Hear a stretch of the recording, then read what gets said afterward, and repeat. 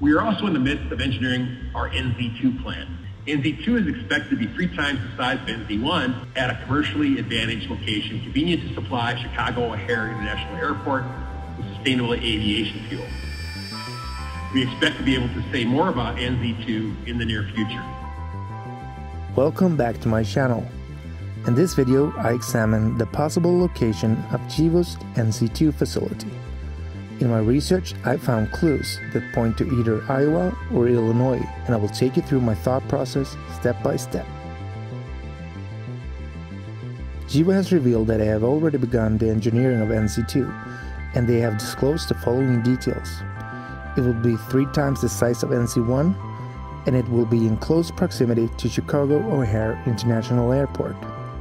So my guess is it will probably be located in Illinois or one of its surrounding states. But Gevo has recently shared other information that suggests it plans to expand its operations in the state of Iowa. So let's explore why Iowa would be a suitable location. On the 16th of March of 2023, Gevo put out this press release stating it has entered a joint development agreement with Southwest Iowa Renewable Energy to measure, report, and verify CI score. SIRE is a dry mill corn-based ethanol plant near Council Bluffs in Iowa, designed to process approximately 44 million bushels of feed corn and produce approximately 125 million gallons of ethanol. The SIRE's operations cannot be linked to Gevo's RNG project in northwest Iowa. I'm not sure how to pronounce this, but Mike Jerky, the CEO of SIRE, was quoted in Gevo's press release. And he attended the Iowa Renewables 2023 Summit, which was held about a month before Gevo's press release was published. He moderated a panel discussion with the road to low carbon ethanol as the topic. Lindsay Fitzgerald, Gevo's VP of Government Relations, also attended this summit and participated in the following session, which was moderated by Grant Menke, Deputy Secretary at Iowa State Department of Agriculture. And in case you missed it, Gevo put out a tweet from this event. And Gevo has also officially congratulated Grant on his new appointment, so we can assume that he is a person with whom Gevo's management team has a close working relationship with. Most people mostly know Gevo as a sustainable aviation fuel company. In Iowa, you're here doing renewable natural gas. Tell us how your RNG project ties into your vision for SAF. Sure. So at Gevo, we're about complete decarbonization. So we want to decarbonize that whole entire ecosystem, whether it's what's happening on the farm all the way through to flight. So for us, RNG fits into that portfolio as we're thinking about what's going into powering a facility. Today, our RNG is going onto the pipeline and heading out to California. Tomorrow or in the future, this RNG could go towards powering our plant. Maybe it goes to Lake Preston, maybe it goes somewhere else. It can help reduce the CI score of that plant.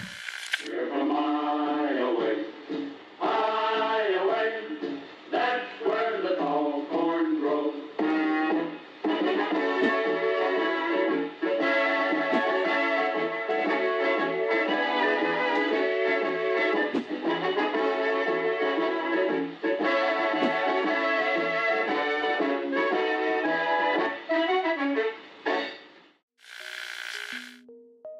It's no secret, Iowa is ranked the #1 state when it comes to corn production, closely followed by Illinois.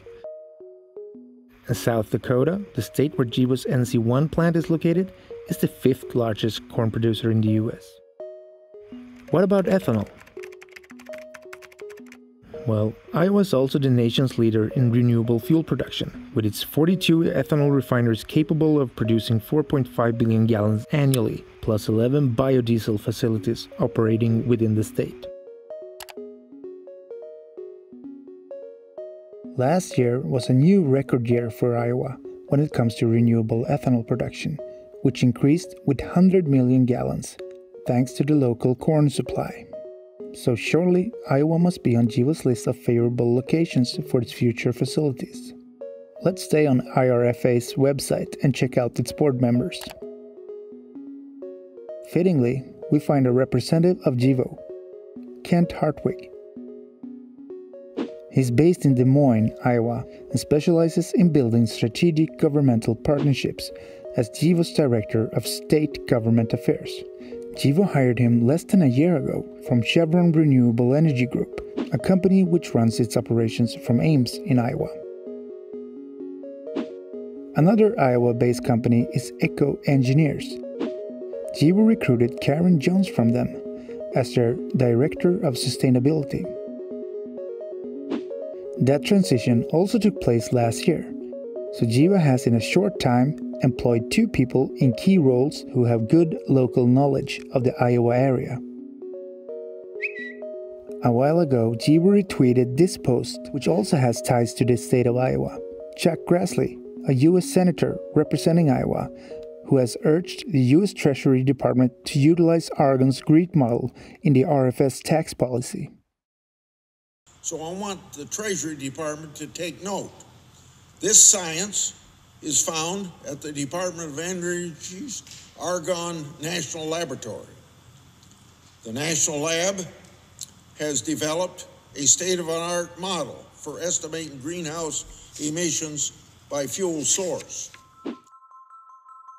Gevo wants to add its NZ1 plant to the Summit Carbon Solutions planned carbon pipeline. Summit Carbon Solutions says it will provide Gevo with the same services as its 32 ethanol plant partners, gathering CO2 emissions and piping it to western North Dakota for underground storage. Summit describes its $4.5 billion Midwest Carbon Express pipeline as the world's largest carbon capture pipeline, with 2,000 miles of pipeline in 5 states. Notice that Illinois is not included. NZ1 is not part of Summit's pipeline permit application with the South Dakota Public Utilities Commission, and the hearings are scheduled for September. The pipeline is planned to run through Kingsbury County, which includes Lake Preston. It's important to highlight that Iowa-based Summit has yet to obtain permits in any of the 5 states, but hopes to be operational in 2024. I will come back to this shortly, but first, let's take a closer look at the proposed route for Summit's pipeline. The captured carbon will be sequestered in North Dakota. The pipeline will then go through South Dakota and Kingsbury County, where NZ1 is located, then further southeast, crossing Iowa's northwest border, passing near Rock Valley and Gevo's RNG project, and then branch out in 3 directions. And I find the eastern branch of the pipeline particularly interesting since it's closest to Chicago. At a commercially advantaged location convenient to supply Chicago O'Hare International Airport. So if Gevo were to build NZ2 somewhere in this area, the distance to Chicago O'Hare would be somewhere in between 420 and 360 kilometers. And if Gevo chose to locate its facility even closer to the state border, the distance would be reduced to 200 kilometers. There's one problem though, potentially a big problem. A proposed legislation could kill or restrict the pipelines in Iowa. The Iowa House voting to require developers to secure at least 90% of the land needed for a CO2 pipeline voluntarily from landowners. That's right, and that is before the government could or would give approval to use eminent domain to secure the rest of that land. It's our top story now at 6. Lawmakers voted 73-20 on House Bill 565, while 2 of them said they abstained from voting. The bill would also let farmers seek compensation years down the road if a crop yield is depressed in the area surrounding a CO2 pipeline. The Democrats and Republicans agree it is doubtful the bill will move out of the Senate and has almost no chance of being signed by the governor. The legislation has provided intense debate across the state. County governments located along the proposed pipeline route are at the center of the eminent domain debate. Just yesterday, Woodbury County Supervisor Chairman Matthew Ung said that the board will continue to represent residents and their concerns about the pipeline. We stand united with other counties in their resistance to any infringements on private property, and that's really the key issue here is when the state enacts legislation to say 90% of the project needs to be voluntary, why not 95? Further discussion is expected on CO2 pipelines during a public roundtable set for 3:30 on April 7th. That will include Plymouth, Monona, and Woodbury County supervisors, as well as area legislators, all on hand. So if enough landowners oppose the construction of Summit's pipeline on their land, Gevo will not be able to capture its carbon dioxide from its net zero plants. And this in turn will affect the CI scores of their biofuel projects.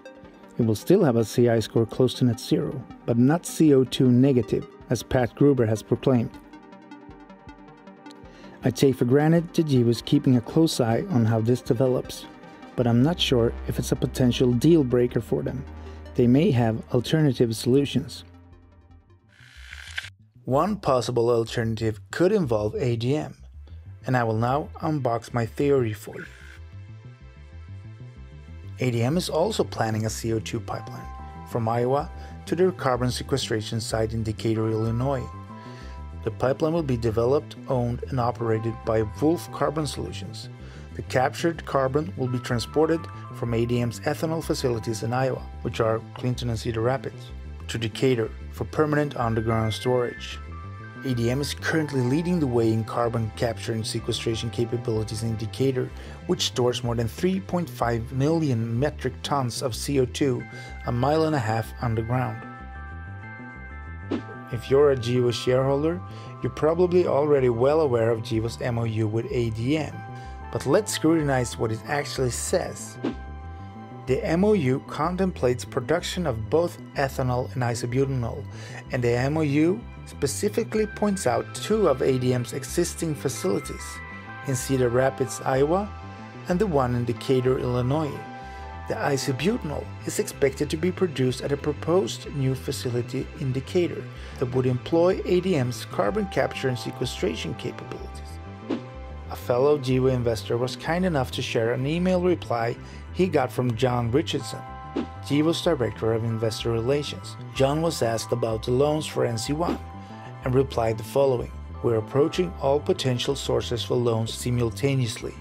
Third parties like ADM wouldn't be included for this application because this one is specific for NC1. NC2 could be a different story. At that point, ADM might be included if everything continues to work out in that direction. I don't know if ADM's balance sheet would come into play, but it's a possibility." End of quote. Let's add some more dots to connect. Gevo's partner Axens recently announced the launch of the Jetanol brand for its alcohol-to-jet technology. This technology is being deployed for 5 industrial-scale projects that are now in advanced stages of engineering or early phases of construction. Axens posted this news on their LinkedIn page, and someone made a comment asking them to elaborate on these 5 projects.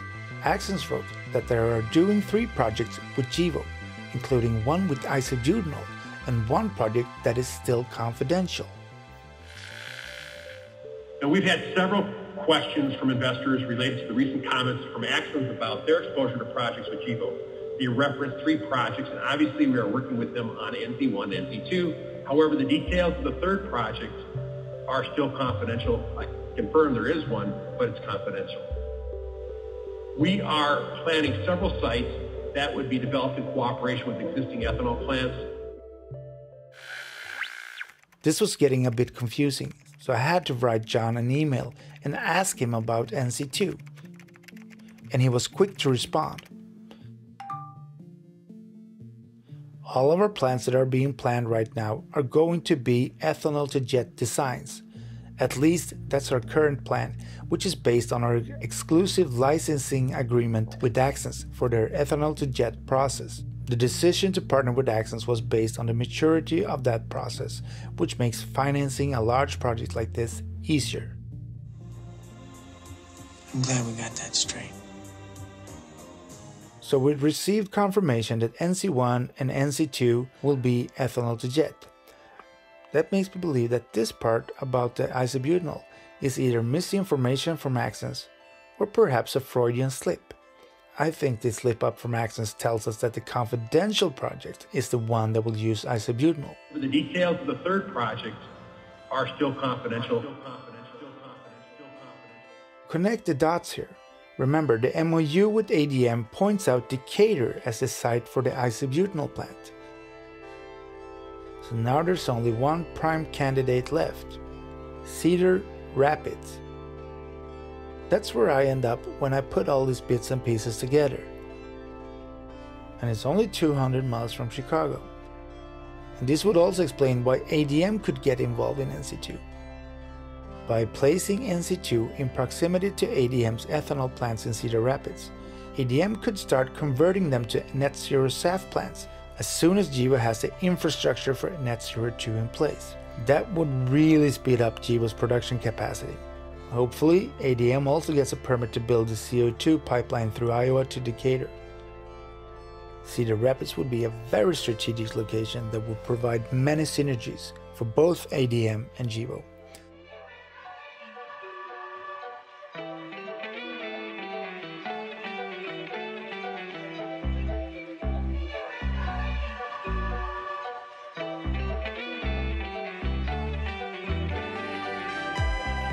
So, do you agree with me? Or do you have another theory about where NZ2 will be located? Please share your thoughts in the comments section. If you enjoy my videos, please hit the like button and subscribe to my channel. And once again, I have to remind you, you shouldn't consider any of my content as financial advice. I'm just sharing my research, seasoned with my personal views and opinions. However, thanks for watching. Until next time, bye bye.